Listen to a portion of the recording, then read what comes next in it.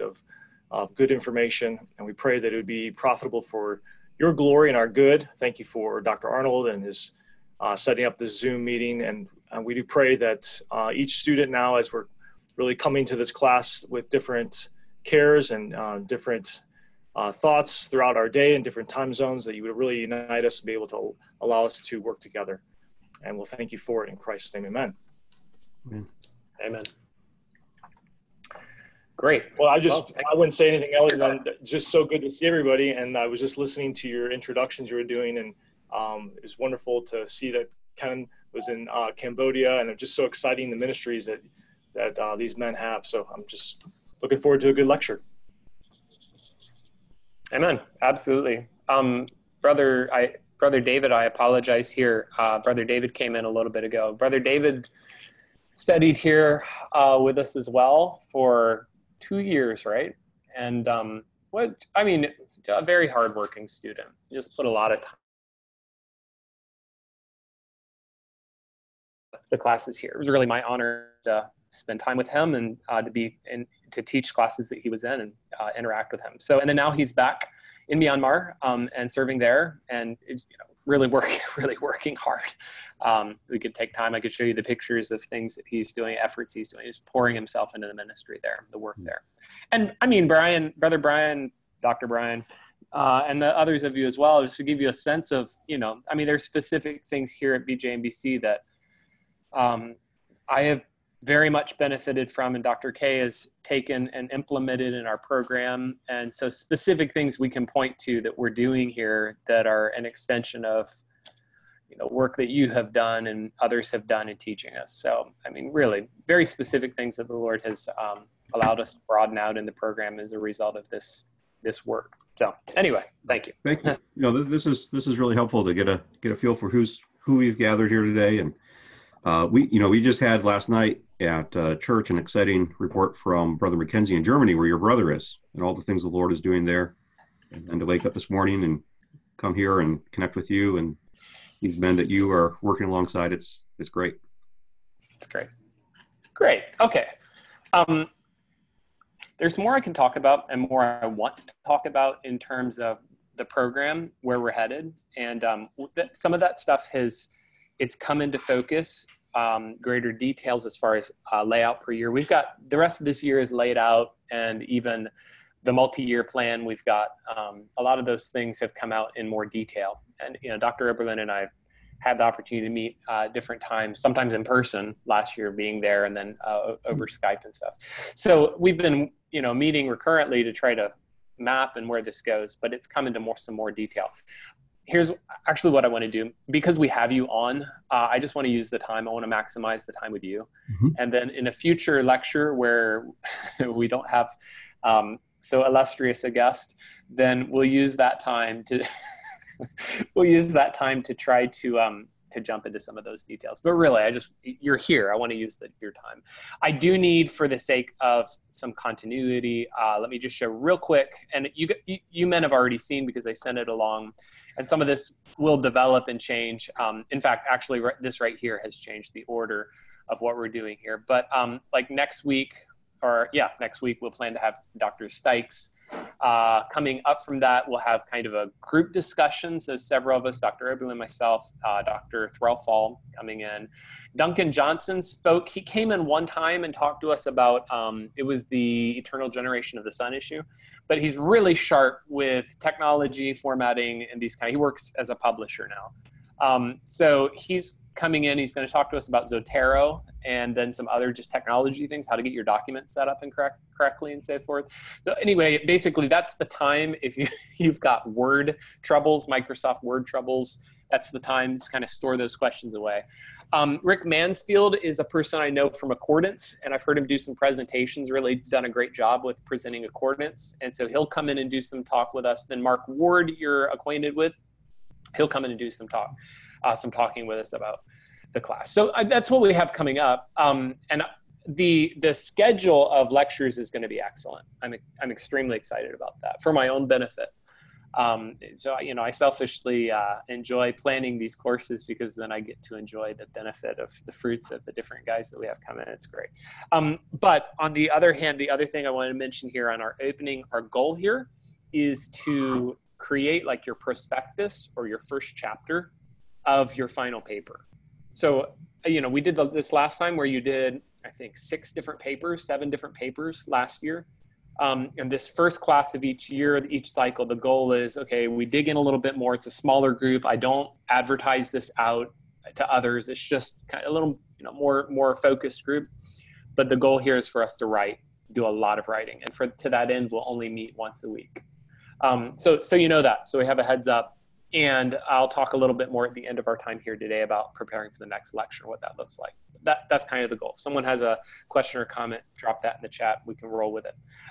Okay, and then Dr. Collins, I'm going to pull in the questions that we plan to cover here, and again, for us to get an interview or overview a bit, what that looks like and how we're planning to use this lecture time. The overview here is to explain the process, finding a topic, narrowing the topic, through tertiary literature and so forth. And then we have these underneath, just breaking that down, finding a topic, narrowing a topic, and so on. So what we're looking at here underneath these different points, the overview, how do you get into a paper? Where do you start? In future lectures with Dr. Sykes and others, we'll break into more detail here. But let me hit you with this initial, just the finding the topic. And this is, I think, the thing that probably intimidates PhD students the most, could anyway. So we talk about this concept with finding a topic. It has to be original contribution. The idea in theory, it's something that nobody has written on before, or it's something new. You're contributing something new to the conversation. So it's not just a recycling as in, well, there's 6 books on this, I'll write, another paper. And so talk to me about that as far as what does original contribution mean? How original?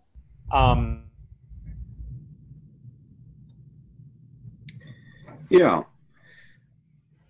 So the there's a little bit of a danger when you talk about doing an original contribution for theology. I recall reading I think it was R.C. Sproul in an article. He said, that's not really a good idea to try to be original when you're doing theology. But there are ways that you actually can do something that is original, that's actually advancing the discipline. That may be a little better way to put it, that you're actually advancing your discipline with your thesis. What I did with mine was I picked up something that was a current controversy. So I looked at, in my dissertation, I looked at what is often labeled theological interpretation of Scripture, which I won't get into describing because it's a fairly incoherent, not really unified thing. But there was a lot of debate about what this thing should be. And in relation to that, there was a lot of debate about how we should think about things like hermeneutics and like the role of tradition in the church and how biblical and systematic theology should function together. And when I was covering those topics in the dissertation, I don't know that I was breaking new ground just by themselves, but I was doing something original in bringing all of that together in a critique about a specific movement. So that's one way that you can do something that's original. Sometimes it's just original because you are doing something that is a critique.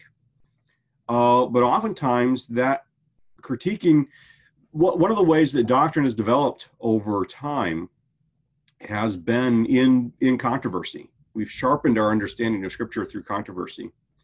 So there may be, you may be thinking, okay, I'm going to do something that's original because I'm critiquing some movement or something that hasn't been critiqued before, some idea that hasn't been critiqued before, but you may actually advance your discipline in doing that. 2 areas come to my mind as far as 2 areas where people are doing some work. One area is the area of progressive covenantalism or progressive covenant theology. This is Peter Gentry, Stephen Wellum in over at Southern Seminary, and they're working with the idea of the biblical covenants and how they fit together. And they're doing some good work, but they're also doing some work where, at least I would disagree with some of the conclusions that they're making. And I think there's room to interact with how these covenants, biblical covenants, fit together, and actually come to a better understanding than what any of the systems have arrived at up to this point. So that's an example. Another area, and I saw on the bottom of the question list, there was something about historical background and comparative research.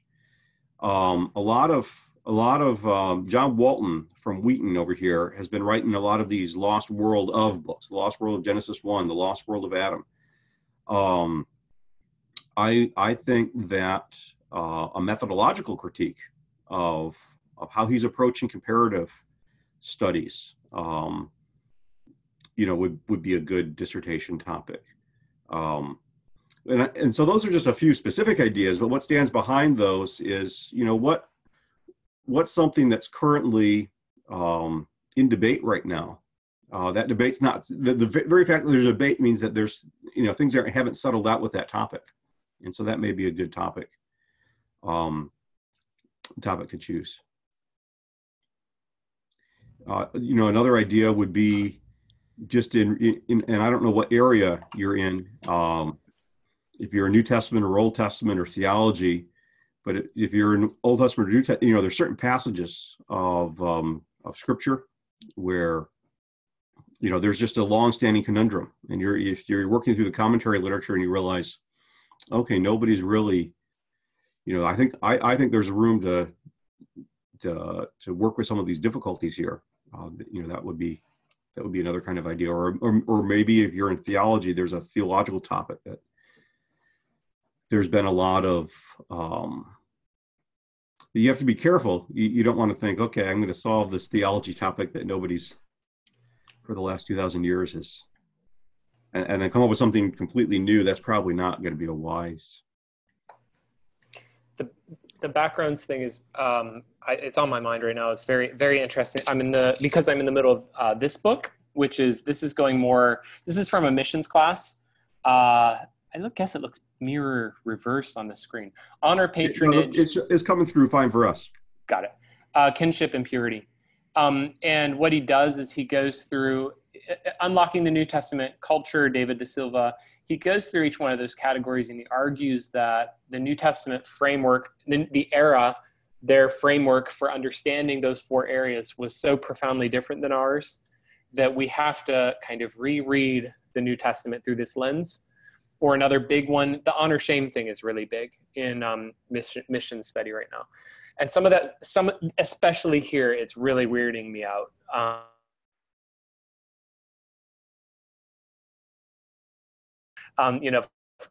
He'll work grace. Like grace is now within it's the structure of like a patron and client relationship. It's just, he ends up reworking some really big theology categories. The thing I'm trying to process is backgrounds versus sufficiency of Scripture, and how would we put those two categories together? In other words, I think the reason I'm interested in sharing that here is just to say, I do remember as a grad student thinking, how can you possibly write on anything that's original? And I think the more you get into stuff, you realize there's stuff out there like all over the place, that just the topic of Scripture, the theology of Scripture is so huge. Even given 2,000 years, we haven't explored all this stuff, or maybe a question was lightly explored out. And so the conversation thinking that through. So there's a lot. There really is a lot out there that can be discussed, and some of these things you just mentioned. What about? Go ahead. One helpful, one way to do something you could do to be original is you could bring together things that people haven't been bringing together beforehand. So, for instance, with this whole background information, when I did my dissertation, I wrestled with sufficiency of Scripture in terms of tradition, because the theological interpreters that I was dealing with were very much on having tradition determine how we interpret Scripture.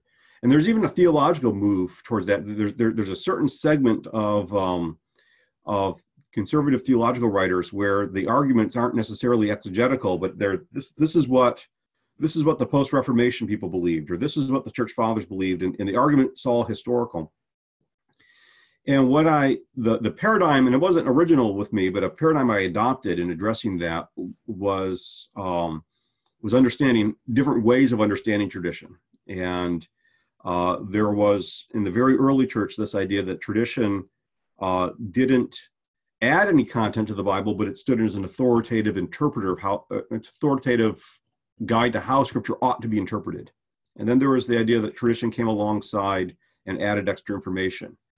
And then the one I opted, and there's some other views as well. The one I opted for that is that tradition is an ancillary, plays an ancillary role to your theological interpretation. In other words, it's not an authority that stands over Scripture, but it is a helpful tool. In other words, it's very worthwhile to know the history of interpretation of a passage, not because it's going to determine, there's too many different views for it to be determinative, but it gives you a range of, okay, this is how people have thought about this. Some of these debates that have already been happening, and you get to see, oh, there's consequences to this position or that position, both just theology or an exegesis. Well, I think that same model or similar model would apply to other things like comparative studies. Is your method of comparative studies something that is saying this is how you must interpret Scripture, in which case it's playing an authoritative role, or is it something where it's an ancillary discipline? It's providing you some real helpful background information, and you're saying, oh, because of my cultural location, I would just automatically think this way. But now that I have a broader perspective, it could serve as it serves as a help, but rather than a well, that's bringing together two different things that I don't think other people have brought together before. And so I think that would be an original contribution. The other thing I've noticed is that the people that are real focused on, say, the history of exegesis or the history of systematic theology and how they tend to be very uninterested in the background, the comparative studies, and vice versa. The people that are real interested in comparative studies, they tend to be real dismissive of the historical stuff, because they see that as the accretions that they're trying to peel back to get back to this original comparative. What happened if you tried to develop a methodology that gave you the best of both worlds? And again, I know we're kind of in the weeds with this, but maybe to bring it back out, think about things that if you can try to read widely, and then you think about, okay, these people are doing this over here, and these people are doing this over here. What would happen if we brought different insights from different groups together? That could serve to make an original contribution. Okay, let me chase that thought, because that's really interesting, and it connects into something that Brother Kenneth asked here. He asked in the chat, where do we search to know what has been discussed before or what is currently an issue? And I very much remember that feeling. How do I get in? Okay, before I do that, there was a thought that was connecting with that I want to make here.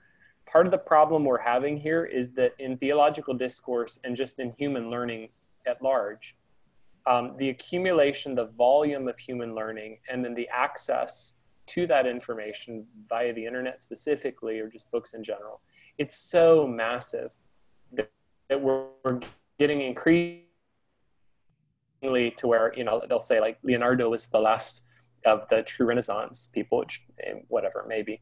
But people that really had their toes dipped in deeply. Pascal is another one like that. He has his toes, he has his hands in a bunch of things. And there's an end to that, because you get to a point where to really be good at any area, you have to spend your whole life, like it takes you 30 years to get up to speed with the conversation and really be an expert in your one field. And the result then is now we don't just have theology guys. No, yea, verily, we don't just have like historical theology guys. We have historical theology guys that are focused exclusively on the Puritans between this year and that year. I mean, it just gets narrower and narrower. So one of the thoughts that's here, I think there's a way to push back against that. And there's a trend here too, I think, or you can comment on it, but okay, doing cross-disciplinary stuff. Cross-disciplinary can mean in historical theology and bringing it to bear on a systematic theology question or a methodology question or something. And you're combining two old ideas in a new way, and the result that comes out of it is something pretty fresh. Comments you want to make there or build on that idea? No, so one of the dangers about talking to one person is you get their proclivities come through in the in the discussion, and my proclivity is to be general. I mean, that's kind of where I live. I live in a generalist kind of world, and to try to for things. But what you reminded me was that, okay, another way to be original is to go deep and narrow. There are things that people just haven't gone that deep before. So it's good to just keep both of those things in mind. And different people have different gifts. I mean, we need the people. So there is a disadvantage if everybody goes so specialized. Everything fragments. You need the generalist as well, but the generalist is benefiting from the work that the specialist is doing. I almost want to argue, though, and I'm not saying this is like a pre-commitment or something, but anyway, particularly living here and doing what I have the privilege of doing, and then knowing you men individually and so forth like that. None of us are really shooting towards being a research professor where we have a grant that we can just sit around and think about this one narrow, this one Puritan, and we just pour all of our life into that one thing.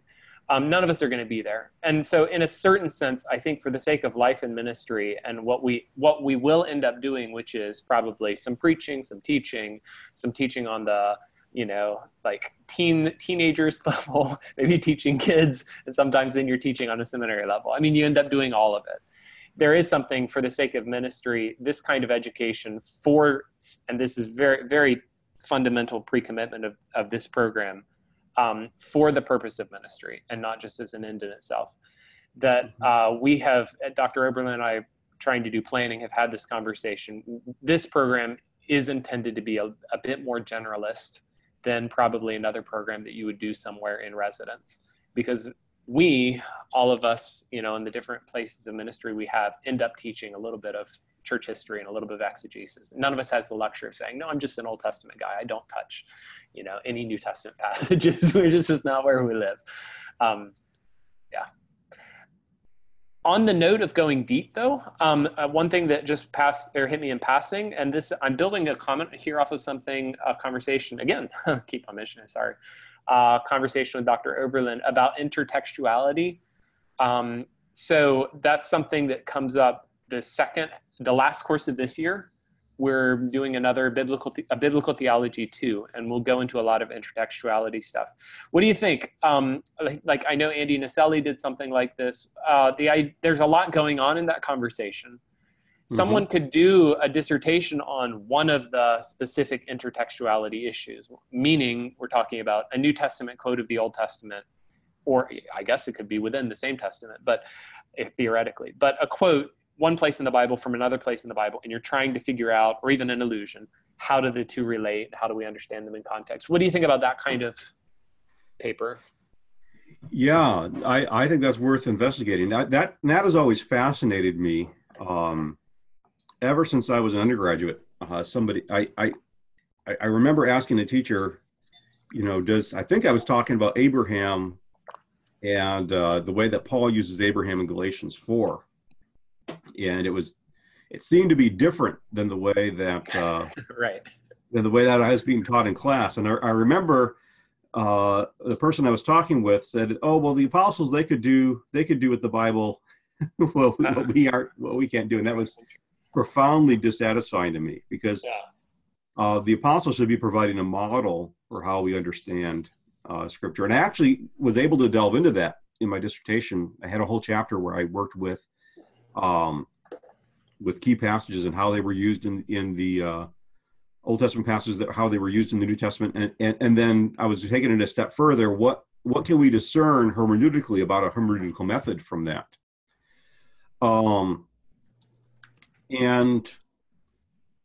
so I think I was maybe some of the most original contributions I was making in the dissertation was in that area.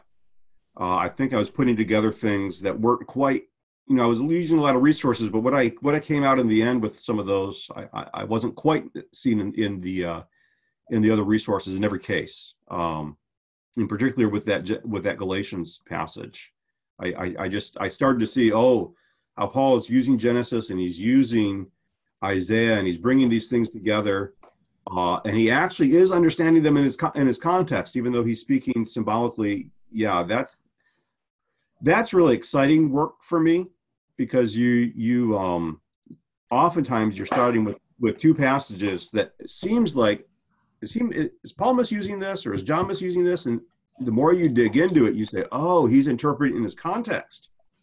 There's this broader Old Testament context that verse is within, and yeah, that's really exciting work.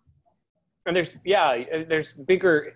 The nice thing about that dissertation, that kind of dissertation topic, is maybe we can build this thought. There's too many directions I want to go at once, but that keeps you broad enough that it's going to be useful, because you're thinking about some hermeneutical implications. You're doing some biblical theology stuff. You've got a foot in both testaments.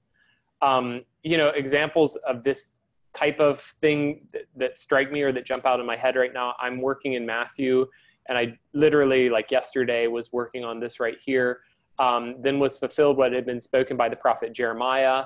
And what follows is a quote partly from Jeremiah, but it's not, most of it actually is not Jeremiah. And so then if you look in the original context, it's hard to find what's going on and how to fit them together. It's a hard example. But what helps a little bit, and we should know about, this is a good resource for us to be familiar with. So G.K. Beale, D.A. Carson, Commentary on the New Testament Use of the Old Testament. They'll give you a good solid article on each one of these examples. But still, the kind of like a dissertation level type of work on those, you could take a passage like that and you could exhaust the dissertation on that and really go far with it. Anything you want to add there? Or? In general, I like Beale's approach. If you're going to want to chase this topic down, you're going to want to do some research in how people have done this, and I can pull.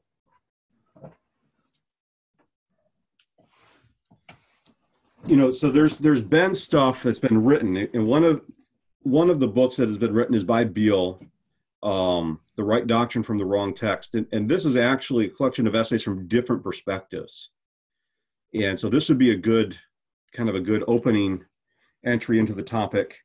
Another good entry is this one here, New Testament use of the Old Testament. The introduction to this is very helpful. And he has what he calls 5 orbiting questions about this issue. So that's helpful. And then there's just various other works that people have written, on the topic. So what you'd want to do is you'd want to get familiar with some of that literature and get into that discussion. And it may not be that you're going to come up with a new approach. Maybe so, but I think a lot of the approaches, what you may want to do is you may want to take an approach. You say, okay, this is, say Beale's approach or something. Say, okay, so this is an approach where I'm going to take this and I'm going to take this to one of the hard texts, and then I'm going to test that approach and see if that approach works with these hard passages. That's an idea. It's helpful. Don't want to lose Brother Kenneth's comment here about where do we search to know what's been discussed before. I know. I was just hanging on to that because. Okay. I want to finish out the finding a topic, and then his question fits really well into the second thing, narrowing the topic, if we That's can. great. How about this? Okay, I've seen topics like this, and I watch this happen sometimes with guys that are working with a topic. They'll say like, okay, here's the topic I'm going to work with, and it sounds really exciting. And then 6 months go by and such, and they do more reading, and they get out there and they find out, no, somebody's already written on that. Somebody's already written on that. And so, what started out as a pretty interesting broad topic becomes this thing where it's like the view of such and such a Puritan between, this decade and that decade or something. So where he ends up with a topic sounds like the most, honestly, sounds really brain numbing. I don't know. Anyway, in the attempt to be original, we might go so specific that we end up with something irrelevant. How do we push back against that? How broad is too broad? How narrow is too narrow? There may not be much to say here or add to it, but anything you want to put in there? Yeah, I may be the wrong person to ask that question, because when I look back at my dissertation, I think I was probably too broad. I think I had 3 dissertations in one, and I may have been served by taking one part of my dissertation and making it a single part. And the reason I was so broad is I was critiquing a big movement, and maybe I should have critiqued a part of the movement instead of the whole thing, or tried to do the whole thing. Okay. What do you think about this? Like, here's an interesting dynamic between the two of us. Our 2 topics were very different. And the more I, learned about your topic and stuff you were doing, it was, I said this to my wife multiple times. Yeah, Brian's topic is absolutely perfect for Brian, and it would never work for me. And I think vice versa as well. So, no, I mean, I'm sure you could have done my topic and done much better. But what do you think, like finding a topic that fits that person, or I don't know. Anyway, I guess my intuition here is you find something that not just that you're like, well, I can do this, but you're hoping to try to find something that you really want to do, like something, because you're going to need to wake up to this every morning. Yeah. So you don't just want to put up with it, you want to love it. Any thoughts there? Right. So what I did in order to be original was I critiqued this movement, but I wasn't super interested in the movement. You could say I was interested in the various topics that got me into that. So they were just coming out of seminary. I was really interested in the scripture and tradition and how those fit together. I was really interested in Old Testament's use of the New Testament's use of the Old Testament and the hermeneutical issues that were involved there. And I was really interested in how biblical and systematic theology ought to work in your exegetical process. Those were the 3 parts of my dissertation. And, and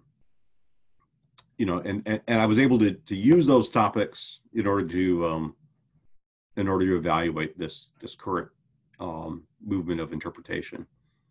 So yeah, go with things, as you've been doing study, there should be certain things that have really interested you, and you're thinking, I'd really like to, I'd really like to know more about this theological topic, or I'd really like to investigate this passage of scripture more. They've really captured your attention. See if there's something original that can be done in those areas. You do want to have something that you want to live with for a number of years. Yeah. And it's going to, whatever you end up doing is going to shape your thinking in such a way. Like, anyway, there's going to be aspects of your ministry and your life and ministry and stuff. Your brain's going to form around that a little bit. So yeah, anyway, I mean, find something that really is useful for life and isn't just going to rot in a library somewhere, but you're going to be able to take pieces of this and use it. And yeah, right. Okay. In order to absolutely prove, Brother Kenneth, that we haven't forgotten your question. No, it led to our second thing here. So he was asking, where do we search to know what has been discussed before, what is currently an issue? And I very much remember this feeling. What do you think there? Just how to kind of, you've got something you're sort of interested in, okay, but how to chase down what's happening in the conversation prior to you. Right. And this one may be a little bit harder because I don't know. I don't know the context in which everybody is in. So of course, where I was located, actually, I think where we were located and doing our dissertations, we had an academic library, and so we could go through the stacks and see what's there. Amazon, though, is available for everybody to search. Start searching and seeing. If you search on a topic, or you search on, maybe some specific books that are on that topic. See what comes up. They'll say if people that bought this book have also bought these other books. Sorry. Check out, what other things have been written. Chase some of those rabbits on Amazon. Again, I don't know what resources at the university we had. ProQuest, the ProQuest database. So we're able to search other dissertations, and that was actually pretty important when you were trying to see, has anyone done anything here? Again, I don't know what tools people have access to, but some of those databases are helpful. There's a biblical studies, I think it's biblicalstudies.com.uk or something like that. He has a lot of resources that he's aggregated there. So that may give you some window into what's been published. It's great. In terms of libraries, stuff that comes on, I think if I'm understanding, by the way you just referenced biblicalstudies.org.uk, and lots of different, like in different areas, New Testament, Old Testament, exegesis, history, and stuff like that. I just dropped that in the chat. The Singapore guys, I think you guys have a place you can go. You have academic libraries you can access. We have some places we can go here in Manila, so that's an option. Pastor Hilarsis, you would, I'm sure, be the most limited in how proximate you are to something. Something that comes to my mind, and this probably applies for all of us. You may find that at one time I did this, even though it was in Greenville and right there by academic library. At one point in your study, you might need to plan a trip somewhere and go somewhere to a really large library and just do a bunch of research. And in this case, I went away for, I think it was like 3 days. I went up to Washington, D.C. and just sat there and got these resources, took pictures. I didn't even necessarily read everything, but I just take pictures of pages and did that for 3 days. And that may be worth planning a trip like that. Once you get deep enough into your topic that you have some ideas of the stuff you need to find. So for these men, are there academic libraries they could travel to and get access to something like a ProQuest database? Is that what you're saying? I think Singapore would, that probably would be the most proximate and the most expensive. And then here, Manila, we have some decent stuff here we can do here in Manila. So, and those are the two, everyone represented here is in one of those two places, or yeah. Pastor Hilarsis, from time to time may be able to come up. Okay. Oh, here's a thing that it's worth us talking about because I don't think I got it when I was midway through grad school. By the time I started dissertation, I was getting it, but it's really obvious. It's embarrassingly obvious. I should have figured it out sooner. A big way that you're doing this, so you're interested in a certain topic. Okay, find a good, solid academic book on that topic, and Amazon will get you there or something. Just do a basic search. But once you're reading that book, and this is the only way to get up to speed, obviously, in a topic, just read a number of books in that area. But as you're getting up to speed in that topic, the footnotes and the bibliography, mm-hmm. that's there to help you find out the big stuff that you need to read. So if everybody's bibliography references the same 4 or 5 sources, those are your sources. You have to read those sources. And so pay attention to what's getting footnoted, what's getting referenced, what's showing up in bibliographies, also in journal articles, all that kind of thing. Any pointers there? No, that's absolutely essential, is to keep track of what's showing up in the footnotes and bibliographies. And if you find, if you find a newer book, of course, they're going to have, if you're using an older book, there may be stuff that's been written since that book, so you're not fully up to date. If you get a newer book,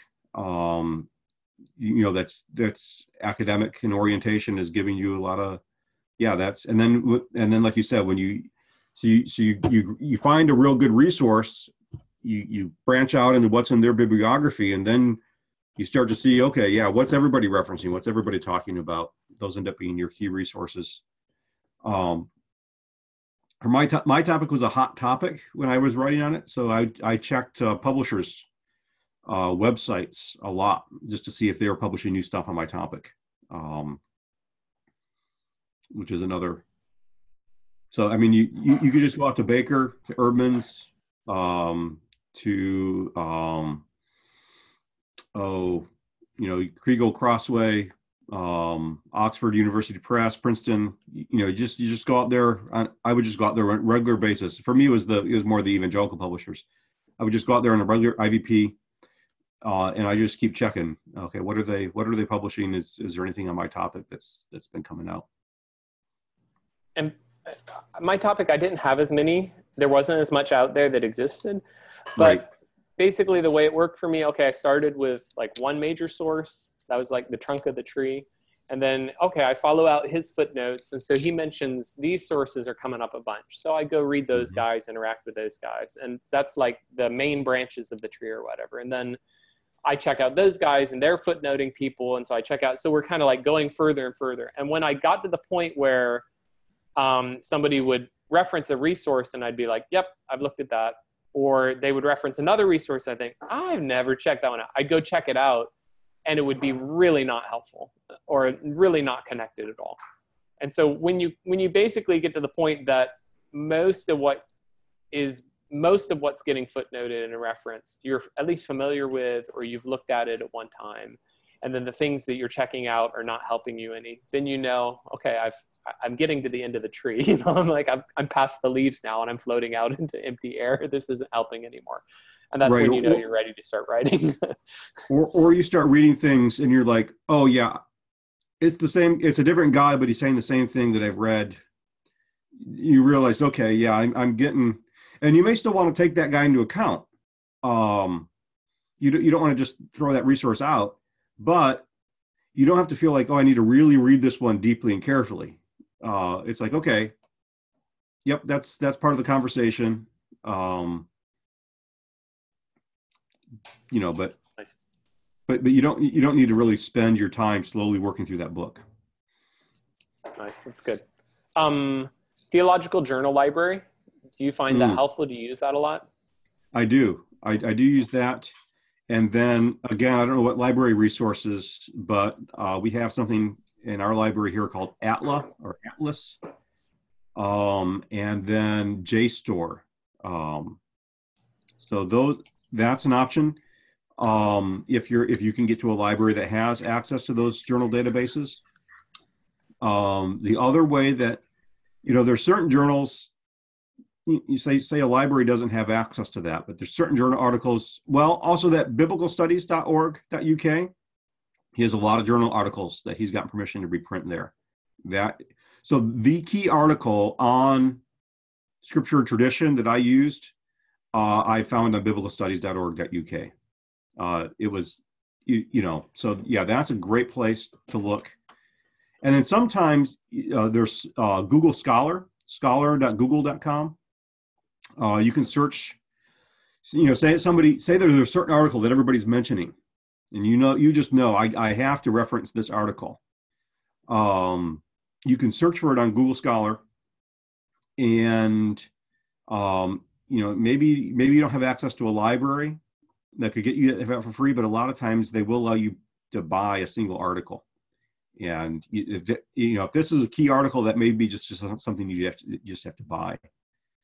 Another website to note is academia.edu. And this is where scholars will post articles that they've written. Sometimes they're published articles and they got permission to repost it there. Sometimes they're unpublished or drafts. In academic work, you can't really cite the draft. But at least you could see the content in some cases. But in some cases, they actually post their actual article. It's something that's citable. So that is definitely a site that's worth checking out. And I found, again, this is the nature of my topic. A lot of the resources I had would have like, 6 pages or something in the whole book that actually touched my topic. I could get off on a lot of the books. A lot of the books in my bibliography, I never touched it, and I never read the whole book. I used the Google Books, and then you get that preview and you get like, I don't know, 15 pages or something. And sometimes I could get the job done just on that, or I would max out my preview on Google Books. I'd jump over and max out my preview on Amazon. And between the two of them, I could get like 30 pages of the book and I could cite it, and it worked for me. So, I mean, that you pay no money there. You can get there. I should explain just a second ago, the Theological Journal Library, that's something you'd need to buy either on Accordance or Logos. And I think it might run you a couple $100, but there's a ton of theological journals in there. So, and, depending on your situation, if you were looking for a specific article, you could message me, hey, I'm looking for this article. I could probably pull it up for you, get a copy of it for you to use. So there's some things like that we can do to work together, help each other out to get some access to some things. Okay, we've talked about finding a topic. We've talked about starting to narrow the topic through reading the literature and working us through there. Anything you want to add there? I have some more questions under that second, but anything you want to add or? Yeah, I'll just say that Theological Journal Library is something that I have bought and used and found very helpful, because it does give you the opportunity to do a big search through a bunch of journals. I don't think that's the name that Logos is currently using, and they have several different journal packages. You'll just have to look if you're going to go with Logos instead of Accordance, and you just have to look and see what they have. Journal bundles, I think they call them now, and they have like a master journal bundle and a complete journal bundle and a theological journal. So you just have to look at which bundle is going to maybe give you the journals that are going to be most useful for you. And in my mind, the big journals, and maybe it depends on the topic, but the big journals that I often in that package end up looking for is Westminster, Trinity, JETS, which is Journal of the Evangelical Theological Society, and Grace Theological Journal is often helpful. And BibSac, depending on, some of the older ones aren't as helpful, but some of the newer ones are. So that may just give you an idea if you're looking at packages. For instance, I have not bought their biggest package because I didn't think all the journals in there were worth the money. I think the master journal bundle maybe is what I could actually pull that up and see, is what I was interested in.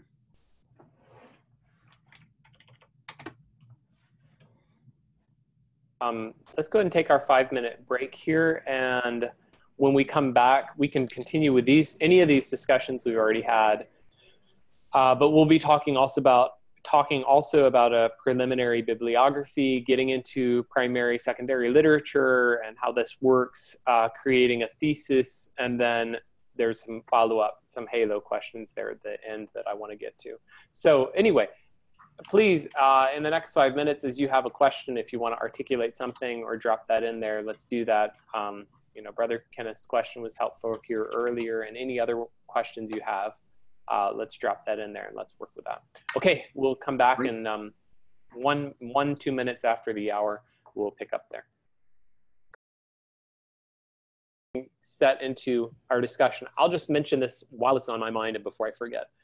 Something that you definitely should do before you get into writing your thesis is you've got to read a couple of dissertations. Find 2 or 3 good dissertations that are something worth admiring, hopefully somewhere near the basic topic that you're going to be doing anyway, but some dissertations that are well done that you admire, and you should read a couple dissertations. And your idea of what they do, basically the shape of what they do will shape what you do. So pick well.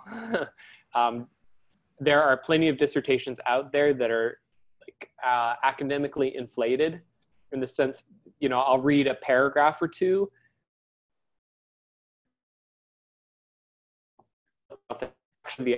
And I realized someone could have stated every idea that was in there with like 20% of the words that they used. So there's a way of writing that sounds academic-y, but it's not actually communicating information. And if you can find somebody that was a good writer that communicated solid content in an uninflated way, they just said it. That's going to be a great thing to read, and it's going to shape. It's hard to even realize how much it's shaping your expectations till you start writing. You realize, oh, I'm accidentally copying that guy's style. So pick well, pick some good dissertations, because it probably will become your style. Did you find that, Dr. Collins, dissertations that you read helped shape the way you thought about the dissertation making business and how you went about it yourself? I don't know that I probably. I didn't really read dissertations for my dissertation. I didn't make that a plan, but I had read dissertations throughout seminary as part of other research. So I had read Brian Smith's dissertation on the Joseph Judas story. I had read Roy Short's dissertation or sections of it on Exodus. I had jumped into some other dissertations as well. Brian's was great. Brian's is well written. He's a good writer. He's doing solid research. He needs to publish. I keep telling him that. So yes, I had done that, but I don't know that I had done it as thoughtfully as you're encouraging here, which is good. And I have Dr. Smith's dissertation. That would be an excellent one to choose. Because it's academically solid, but it's not academically inflated. And it's good. So I have that, and I could confirm with him that I can share it with you. If that's something you're interested in, let me know, and I'll shoot him an email. We'll confirm that and get it going. And I can find some other dissertations, some ones that I'd recommend, or that Dr. Collins recommend. Any other ones that are off the top of your head, like, this is a great one to read?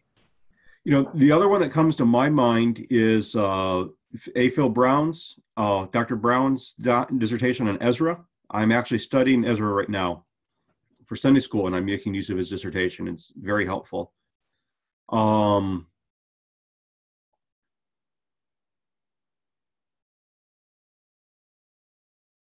Trying to think of some others that this is not a BJU dissertation, but Ryan Martin, his dissertation on Jonathan Edwards' religious affections, is very good. And his was actually published in a prestigious monograph series. But his was a central. You may be able to get access to that, through ProQuest. I'm not sure. I remember reading, and he was a good guy, but I remember reading a dissertation, because I did a couple different ones. Reading a dissertation, I thought you could just tell like different levels. Like, okay, that other one I read was at a very excellent level, and this felt more maybe like a lot of seminary papers put together, but just wasn't quite at the same level and stuff like that. So that's helpful too. You see that there are different levels, and in the sovereignty of God and the limits of time and everything, time and space and effort and everything, you may not be able to do something that there's no way you're going to write a dissertation that it's going to be everything you could dream that it would be. Get the job done. But yeah, go ahead. We should mention Dr. Oberlin's dissertation as well. That was actually one that I read because he was just a bit ahead of me in school. And so we talked about his topic, and I remember reading his dissertation. And the nice thing about his is you've got some exegesis stuff going on. You've got some biblical theology stuff going on. Obviously, you do some missiology stuff, and so it starts to kick into some discussions. There's a lot of even some systematic theology. So it's fun because you get a lot of disciplines. What's that? Yeah, it has a lot of nice breadth to it. Yeah, it's a good example of where you can write a dissertation that's not so narrow it's completely irrelevant. I've taken pieces out of his dissertation and used them in classes, You know, I'll take Right. this kind of information and it just helps me.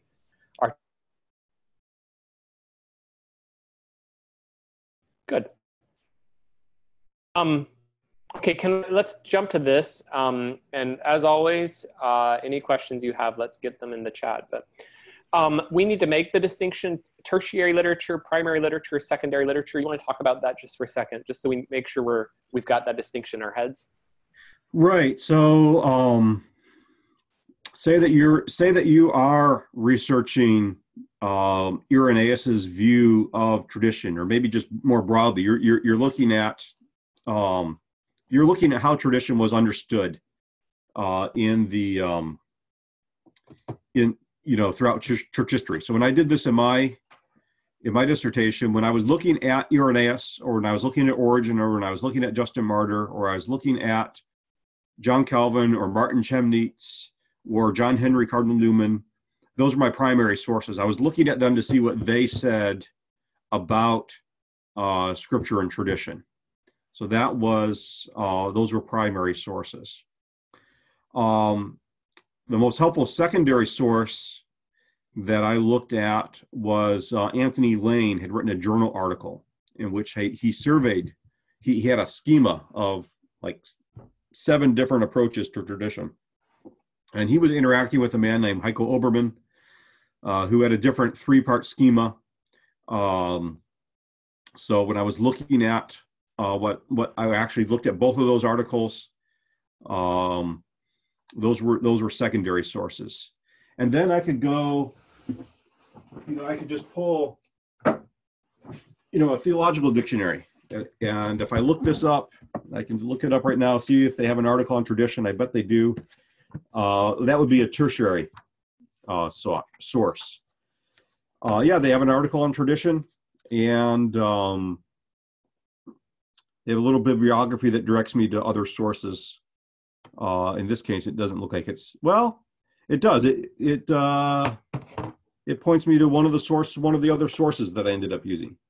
So you might want to start with a tertiary source. You might want to start with the dictionary. And again, this is finding following your footnotes. So you get the dictionary, and that dictionary, a good dictionary should get you up to speed on where the discussion is, where the scholarly discussion is at the time of that article. You may not ever cite that tertiary source in your dissertation or your thesis, but it's a good starting place. And you can see, again, this particular article doesn't have the most helpful bibliography, but a good dictionary article could give you a really good bibliography. It should give you the main sources on the topic then that you want to start tracking down, the main secondary sources. And then as you start tracking down those secondary sources should be giving you access to the primary sources. And then you can start checking out those primary sources.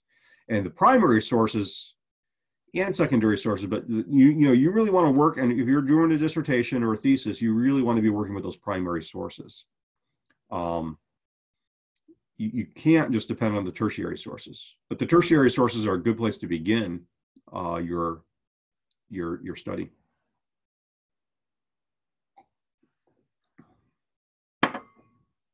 And in a way, I think that particular, excuse me, that particular distinction is a partial answer to Brother Kenneth Chung's question earlier, kind of where do you get started? And so, I mean, part of the answer is you start with this tertiary level, right? You start on level 3, and so these are the really general books, and you're going to read the article, 10-page article or something. And then once you get into okay, I've got the overview, then you go deeper. So each level you're going down more specific or more detailed, let's say more detailed, more microscopic in your discussion. I dropped this diagram into the chat as well. So if that's helpful, I didn't write this, by the way, but it just helps clarify, give you some examples and that kind of thing. Now, okay. It's also helpful to note that different sources actually, depending on what you're studying, can fall into different categories. So this is a dictionary. So you might think, oh, this is going to be a tertiary source. Mm. But for my dissertation, because I was actually studying theological interpretation of the Bible, it was a primary source. Mm. Because here I'm getting articles where people are trying to define what is theological interpretation of the Bible. So, you know, whether something is a tertiary source or a secondary source or a primary source, in some ways depends on what you're looking at.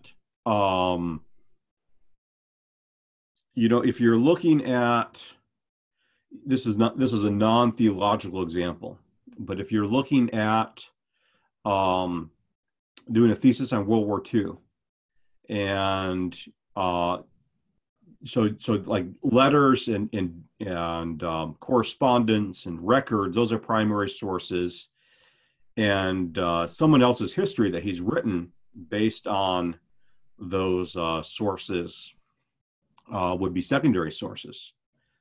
But say that you're writing a thesis on the historiography of World War II, and you're looking at different ways that people have written histories over that period of time.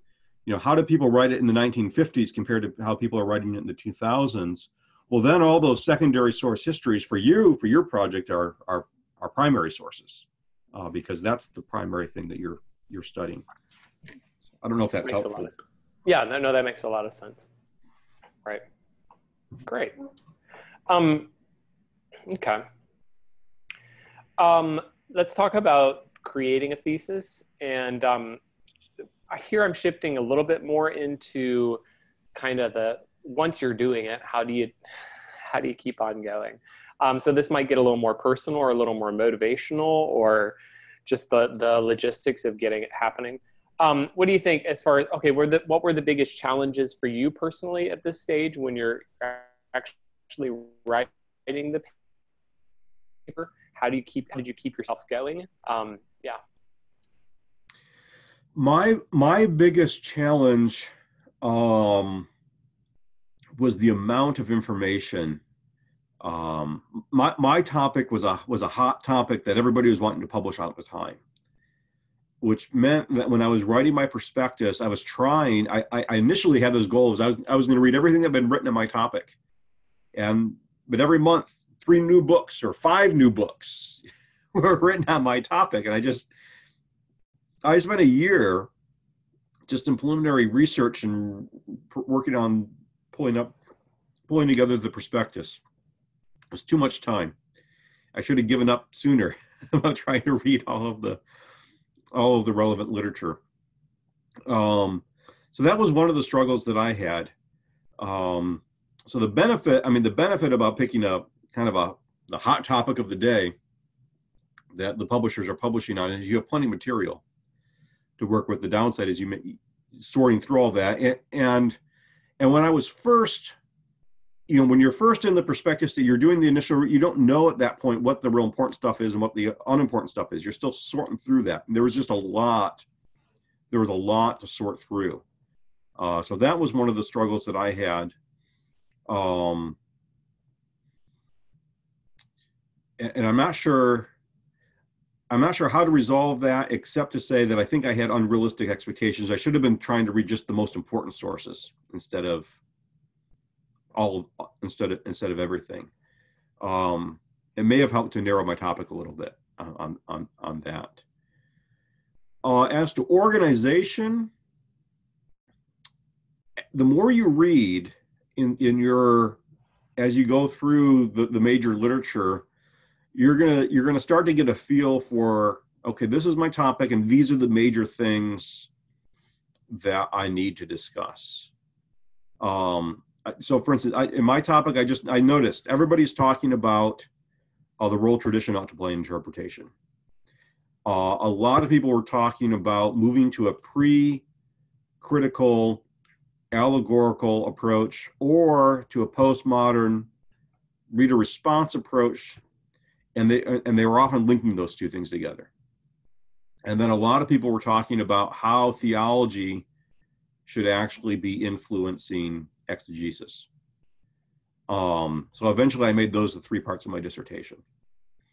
And then within those parts, this just made sense to me. I did chapters of historical survey where I surveyed views, and then I did a chapter of evaluating the views that I had surveyed in the previous chapters.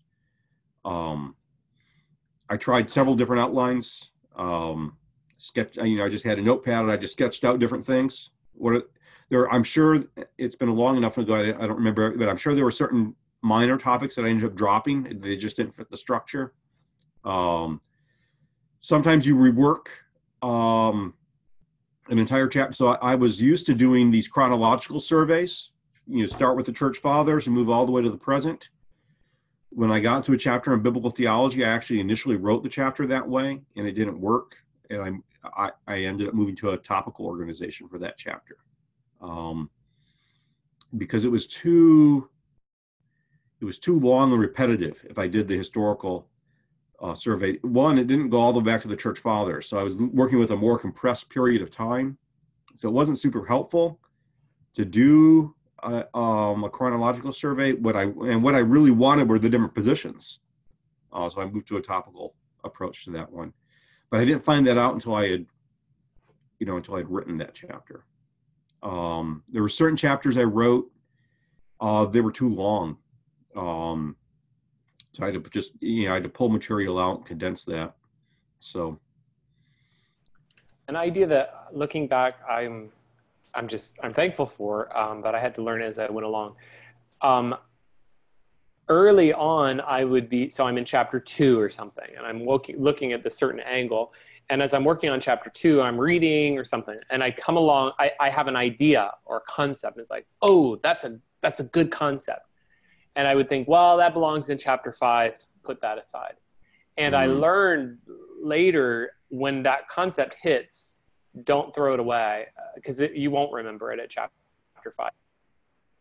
So you get to chapter 5, you're like, I know I had all these concepts that were in my head, but they're gone now. So I would really encourage just what worked for me. You've got to find your own organizational method. But I had in the same document, actually, but I just had, 4 pages later, chapter 5, when I had a thought, I'd get it down. And you could do that other ways. You could do this with one of these OneNote or Evernote things, or you could get a physical notebook and have a notebook for every chapter, physically handwrite it out. But when you have the idea, because of the book you're reading or something hits you, a spark, get it down, because that spark's probably going to fade. Get it down right then. Thought there? Yes, I did use OneNote to organize my dissertation. I've never been able to.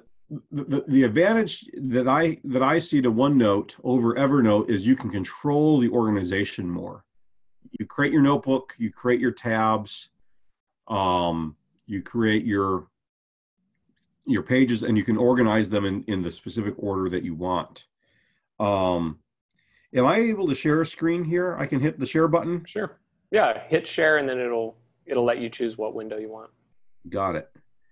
So, is that coming up for everybody now? Or no, I have to hit share. Yeah. There, we got something coming. There we go. Okay. So this was my dissertation notebook, and this was just my homepage. You can see I kept track of a schedule here. I actually did write these chapters. I just didn't check them off. Today's the day. Time to mark this guy's off. Right. I had sources here, and I just opened this up. So I would read a book, and I would just take notes on that book. And I just put all these books here. They were just in alphabetical order by the author, and that way I just had all my sources just available here to look at. And I wonder if I can pull up a good. There's one on Spinoza that I don't know if I'm going to be able to pull it out right away, that I had some good notes on. But anyway, I kept my notes here. Oh, and the other thing, this reminded me, if somebody did a really good book review of that book, I pasted that in here as well. And then I had tabs for my chapters. And so I would have additional research that I would be doing on the chapter. So for instance, I did tradition in the New Testament. Well, I tried to gather all of that data on some of these pages. I mentioned Irenaeus on tradition. I was gathering, where is he talking about that? This is all just brainstorming kind of data, or I just want to know where all the places are that I want to refer to when I'm writing. So this is just you have all this data that you're trying to collect. And so here's where I don't have as much here. I ended up not doing this. I ended up dropping this. That's why there's not as much there. So just different. Anyway, so this is what I use to organize. Organize my notes. So I don't know if that's helpful. It is. I'm going to drop in a comment here, though, just because we're all different. For me, the technological way of doing it works for me and for you as well. We're all different in that way. I wouldn't want you to look at that and think that is make an equation between that and doing a dissertation. Dr. Collins is an unusual person, and the amount of depth that he did there in the research is fabulous. So it's a great thing to shoot for. But I wouldn't say that every guy who does a dissertation has done that breadth of reading. So don't look at that and immediately be scared to death by it. I did not do that breadth of reading. Well, you're looking at where I was scrolling through my sources. Remember what I said earlier? I spent way too much time reading, and I should have stopped earlier and started writing. I should have stopped reading earlier and started writing earlier. So, yes. Now one of the things that was helpful, and I didn't actually was able to find a good example of this. Here's the Spinoza thing. What I was able to do is, I'd have that page where I have my notes on Spinoza, and I could create links from. We don't have you anymore on the share. Yeah, because I'm not sure that I actually. Okay, here it is. Let me share it again.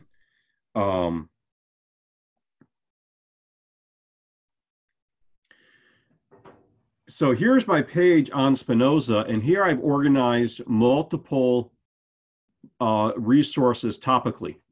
So I have relation to Protestant scholastics, his biography, initiator of historical critical scholarship, and so forth. And then I can click on this link here, and it jumps me back to, this is the book I was reading, and here's the note that I have in the flow of the book. So I have my notes from the sources in one place, and then as I was pulling things together topically, I was able to organize it differently. Now, just another caution: it worked for me to do that with OneNote. Different people are at different levels of comfort with different kinds of technology, and don't think really a notebook and a pen, that is a technology, and that may be the better technology for your circumstances. It may be that what you want to do is get 3x5 cards in a box, and when you read a source, you're jotting notes down in 3x5 cards or 4x6 cards, or maybe you get a little notebook that's going to be your sources, your notes on your sources. And so you're marking down all your notes on your sources, and maybe you leave that first page blank, and you create your own table of contents there. These are the sources. This is what page they're on, and then you number those pages, and you have maybe another notebook that you use. Maybe you get a little notebook for each chapter of the dissertation, or maybe a big notebook with dividers. And instead of creating hyperlinks the way I was doing, maybe you're just writing down, see my source notebook, page such and such here. So what I was doing electronically actually can be done on pen and paper, if that's the technology that you're most comfortable with. It's good. It's good. Okay, let's go. This is a very different direction, but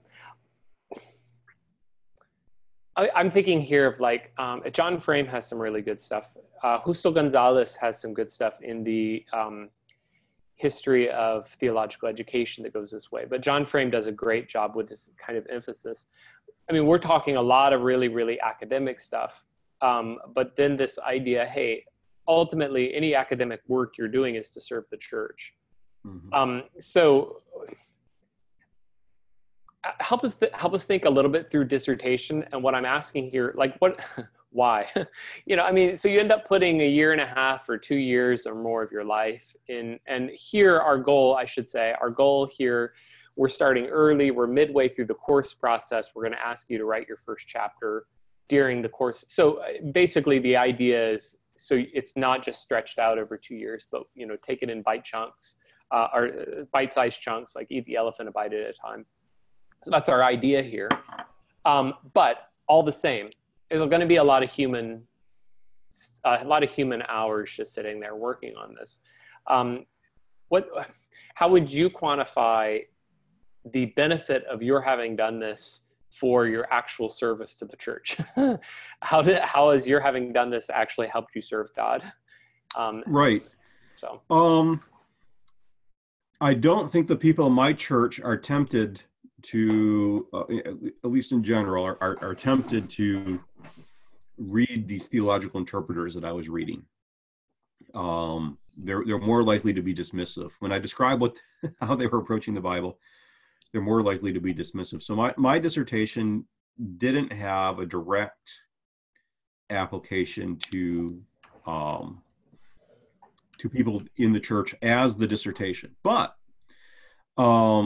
last year, I taught a combined Sunday school for our whole church on a topic that really was of great interest to everybody in the church because of challenges they really do face. And that is, how do we know that the canon of Scripture really is what God intends us to have? And there's various challenges in the United States and probably spread around the world. Men like Bart Ehrman, other men that really cast doubt on or you meet a Roman Catholic. This actually became of interest to me because of an evangelistic opportunity I had with a Roman Catholic friend who was on his way to the priesthood. And he would just say, there's no inspired table of contents. Sola Scriptura breaks down at the canon. You need the church to determine the canon. And I knew that was wrong. And that was part of my interest in this idea of what role does tradition play in Scripture. So anyway, when I taught that Sunday school lesson, I was able to draw on the research that I had done with the dissertation. So that was very, very directly applicable to the church. Some of the specific passages that I was able to investigate for the dissertation have been, things I've been able to teach. This year for a combined Sunday school class, we've been studying at our church, we have what our pastor calls triology theology, and they're questions and answers about major theological topics. And so he wanted me to teach a lesson on how systematic theology, which is basically what we're doing with those questions and answers, helps us interpret our Bible as we do our Bible reading every year. And I was able to draw directly from the dissertation for that. I had to make it, I was working to make it accessible for everybody in the congregation, because not everybody is, on dissertation level, but all that material is material that I was using, right in the church. Let me throw out a couple of things that come to my mind.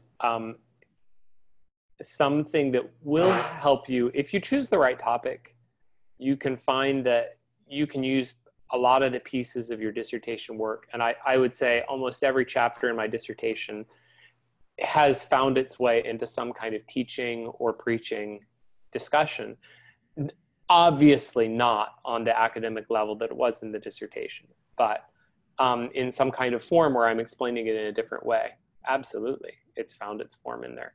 And I would tend to say, if I look back on the writing or the classwork and the dissertation phase, those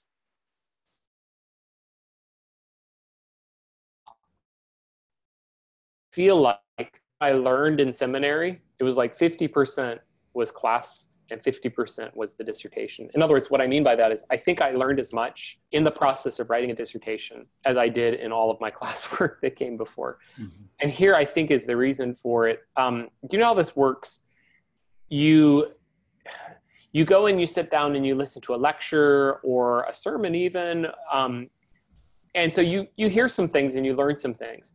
But the person that learned the most by a long shot, the person that learned the most in the room was the guy who prepared the lecture or the guy who prepared the sermon. Because the guy who prepared it had to do twice as much work. And then you're sitting there, you just came in, you just sat down, you listened to him speak. You don't get everything he said anyway. So it was the guy really, by writing or by creating, that's really where the learning process happened. Okay. I think that's the deal. That's why, for me, I learned as much from the writing my dissertation as I did from the classes. Because during the classes, I came in and Dr. Talbert got up and dished out all kinds of brilliant thoughts. And I sat there and got 30% of what he had prepared. And so, I got some stuff. But it was when I had to sit down and write and I had to create, then I think that's where the stuff really started happening. So I think you'll discover that. I think you'll find that by doing this, you go, whoa, some brain cells are really starting to, you're starting to grow some brain cells, which is going to take me one more direction. And that is this, the dissertation, writing the dissertation, if the Lord allows you and leads you to do this, you will go deeper in on one topic than you'll ever go for the rest of your life into any other topic. I mean, Lord willing, maybe you, some people do, but probably chances are, if you're a normal human, this is probably the deepest you'll ever go into any topic. And I think the experience, just the opportunity to go really deep on one topic, it's a very transformative experience. Kind of think of it like the same way I have done some running. And I found that if I trained for like a longer race, like a half marathon, or trained for a full marathon, you do the full marathon when you get done with that, because what is it? 42K. You do the 42K. Now a 5K or a 10K sounds like, oh yeah, whatever. That's just a weekend race. And I think that sort of works the way for the dissertation a little bit, is it will become, it's like a stretching thing. You went really big, really big. So then writing a 20 or 30 is like, okay. And it just helps kind of reset the calibration of what we're thinking about, as we do reading and writing and study and stuff like that. Does that create any thoughts there, or what do you think? It does. It reminds me that I did find, so we had all written a bunch of 20-page papers on different topics for seminary. This really was a new and starting experience. You're basically writing a book, and writing a book's different than writing, a 20-page paper. And one of the things that helped me was to try to think, you mentioned that some dissertations are just a string of seminary papers together. And you could look at that dismissively, but you could also look at that as a strategy. Right. Instead of being overwhelmed by the amount that you have to write, think, okay, each of my chapters is like a paper. Now the chapters have to cohere. They need to flow one to another. But you've written a 20-page paper before. You could write a 20-page chapter, and just take them a chapter at a time. That helped me manage. How do I even approach this? That was helpful to me. Absolutely. And motivationally, setting, really profoundly helpful for me was setting goals. My simple thing was, okay, I'm just going to write a page a day. Or at one point when my workload was less and I could focus a bit more, okay, I'm going to do 2 pages a day. And if I could get those 2 pages that day, that was what I was shooting for. But every day I had to get my 2 pages, just every day. If I missed a day, I had to catch up. That just kind of helped. Yeah, being on a regular schedule of writing is really important. Even if you go back and you get rid of what you wrote the day before, just being in that pattern of writing. The other thing is try to arrange your schedules where you get big chunks of time. I was realizing I wasn't meeting my I was going to fall short of my deadlines, and I went to my work and I said, can I know I still need to work 40 hours, but can I work 40 hours Monday through Thursday? And that gave me both Friday and Saturday to work on the dissertation. And that was huge for getting things done. Do a dissertation time. I have actually an app on my computer called Focus Me, and I have it scheduled to turn internet off at certain times of the day, just regularly. And then I can hit a button. I can turn it off for an hour or 2 hours if I really need to focus on something. Take your phone, leave it in another room, turn the internet off. Just get away from distractions. And I wrote an article yesterday about university professors, and they said university professors would be better off if they didn't have email, because they need long periods of uninterrupted concentration. And you really do need to try to strategize to get that kind of time to think. Because you really need to think. You need time to not just put stuff down, but to think about what you're writing, and to think about, am I right? Am I wrong? What are these people saying? You need some. And then I work at a press, and my job isn't the writer's role, but I do actually fill the writer's role in certain projects. And the thing that's most time intensive and most difficult is when I have to write something. Writing takes a lot of time and a lot of thought. So there's a good book that's helped me, Deep Work. You probably remember the author. I don't remember the name of the author. I don't remember the name of the author, but I think he was the one. What's that? First name is Cal, and I'll think of the name later. Anyway, I think he was the one that wrote the article that I was reading yesterday, though. Okay. Because he referenced his book. It's good because basically his contention is it takes sometimes, and I think this is really true dissertation type work, to go into deep thinking. It can take you 30 or 40 minutes to get there. And Dr. Threlfall, the one who spoke for us for apologetics, and then he'll come back in 2 lectures, I think. Dr. Threlfall told me this when he was writing his dissertation. He said, I realize sometimes it takes me 30 minutes or an hour to get into the mode. And then I'm there, and you really start creating at that point. Well, so then to have an interruption or a phone call or stop and do an email or something just kills you, and really, really pulls you back pulls you back into the shallows. So anyway, yeah, I think that's a great idea. I think it's a very good practical suggestion.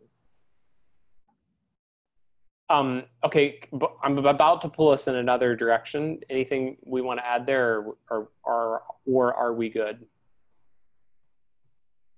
Well, I just noticed a question from Kenneth. Would have helped if I had a roadmap, and I just noticed it, so I'm not sure where that came up. But is there something you want us to follow up with there, Brother Kenneth? This might fit. Go ahead. Yeah. Your mute is on, I believe. I just unmuted you. Great. Huh? You did. Okay, no, you were talking about just now when you were covering topics, and then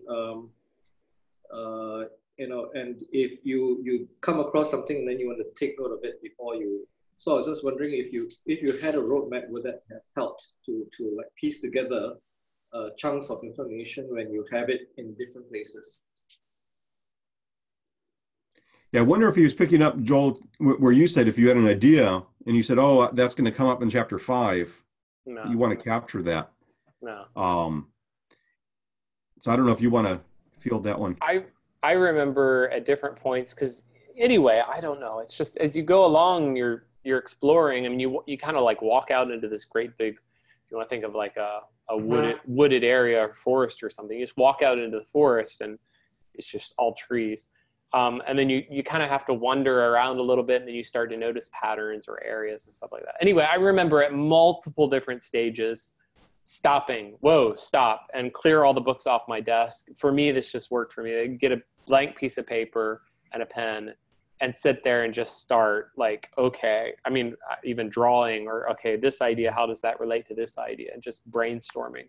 So yeah, I mean, there's these moments where it's like you've accumulated so many discrete pieces of information and they're all rattling around like marbles in a box, and you've just got to stop and figure out what are your boxes going to be, or how are you going to organize the thing. And yeah, I think you will. I think you'll find times when you just have to get a clean piece of paper and create a roadmap or figure out where you're going.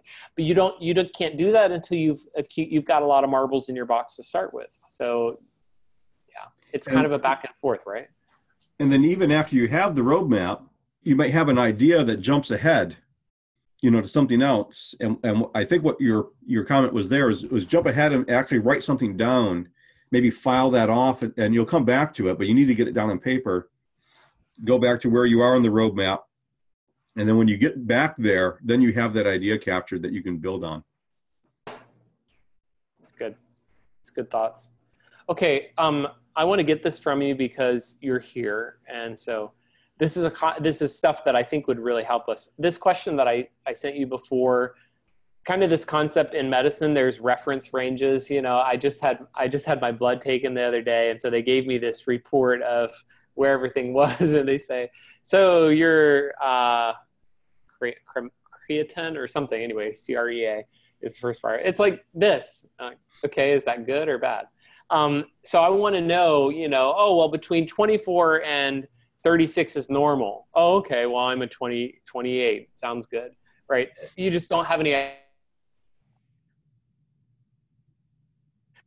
Can you do this for us with historical theology? And I'm asking you to do this because you did this for me. You say, like, what was going on in the medieval era with this or that idea? What was going on in the post-Nicene apostolic?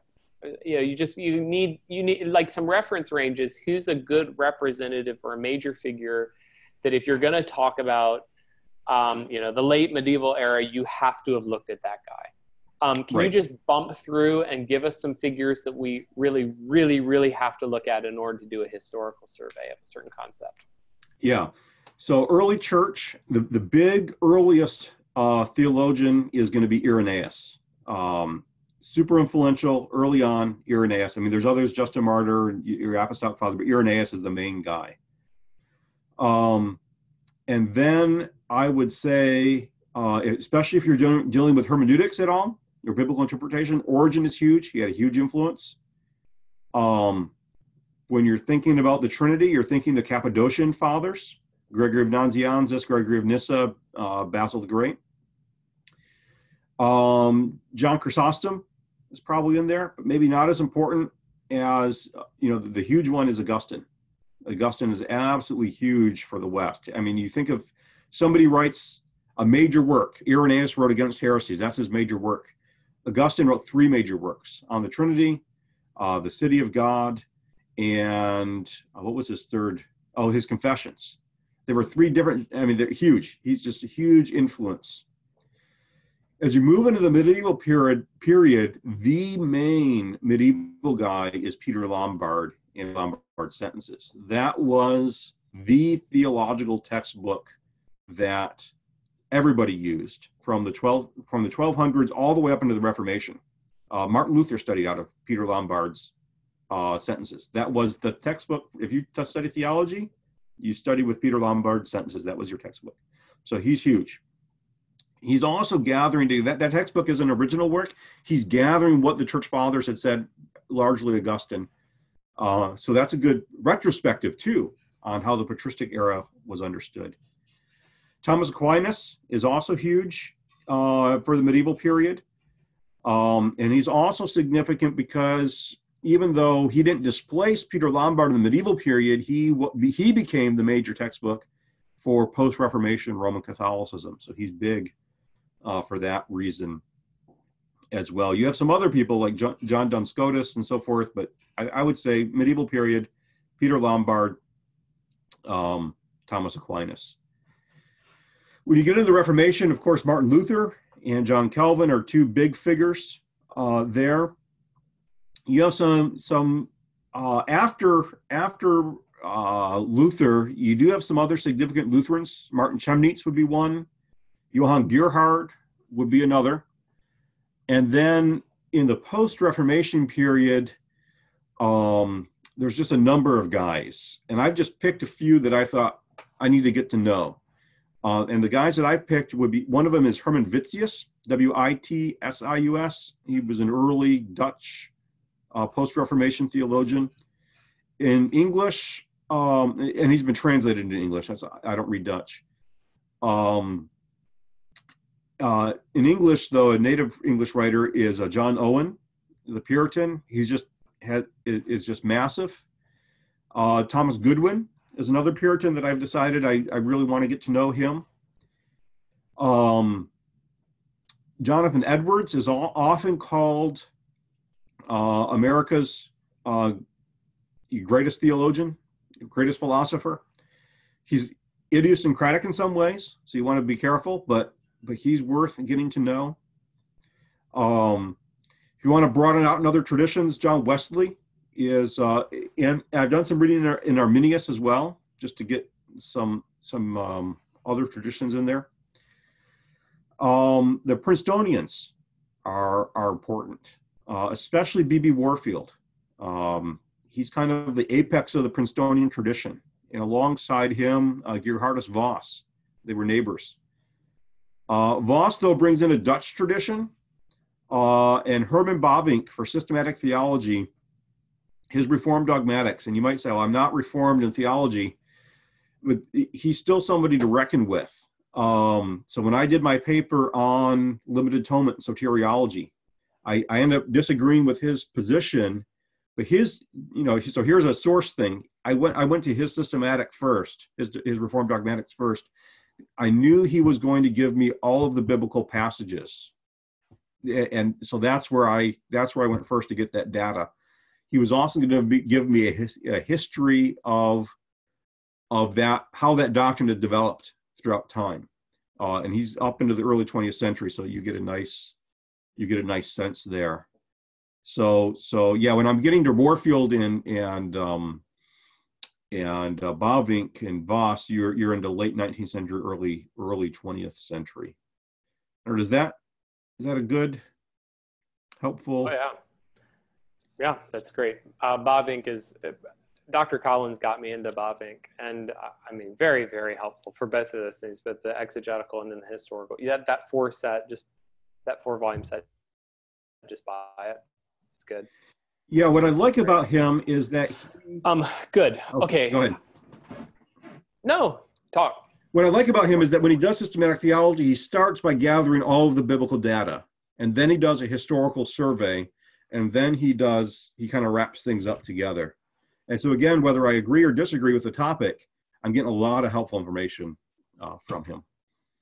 That's great. Okay, I think that's all we'll do. I'm going to talk for a few seconds about preparing for our next lecture, but Dr. Collins, thank you for your time. Thank you. Thank you. I really enjoyed it.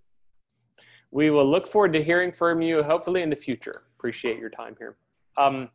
Okay, just a couple of notes for, this is more logistical, but Dr. Stykes coming in. The plan there is to go for Monday. So I know Thursday to Monday, it's a little closer here. We're only meeting once a week for these coming weeks. But this worked for Brian today, this Thursday, and then normally I think going forward will be on Mondays, if that works okay for you. Any feedback there? If you're looking at your schedule and one of the days works better than the other, let me know. And we can try to go for Mondays or Thursdays. But for now, I'm shooting for Mondays. So if we can tune back in on Monday, here, preparation for that. Could you go ahead and and some of you, we've already done this in previous classes a year ago, but given more time and life and just thought, can you zone in on a handful of topics that you're really interested in doing this, and by doing as your for your paper. And by zone in, I mean, really, we're at a point here where you're saying, this is something I really want to do this.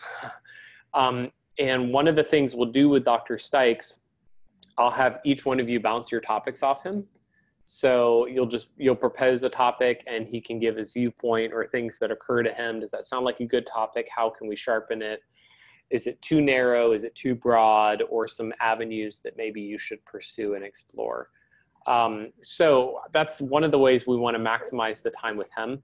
But in order for that to be maximally beneficial for us, really, we want to bring in at least 3 topics each, things that you're interested in. If in preparation for that, you want to correspond, I can correspond with you about it. We can chat some.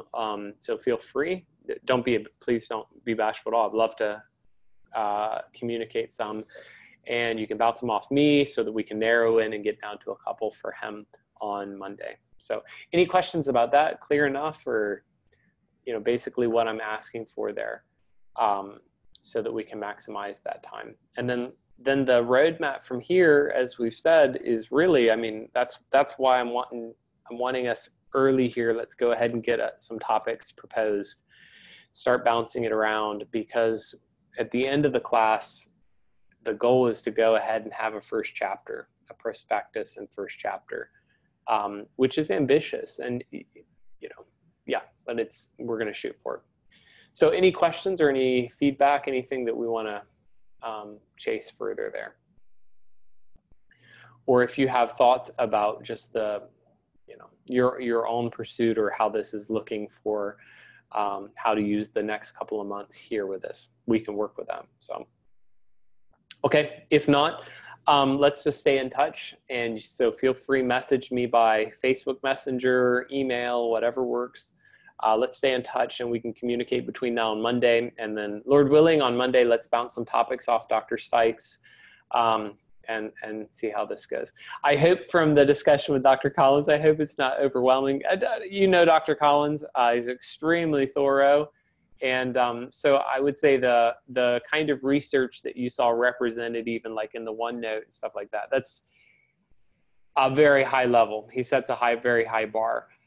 It's not that every dissertation has to be at that level. Mine certainly was not. So don't let that overwhelm you.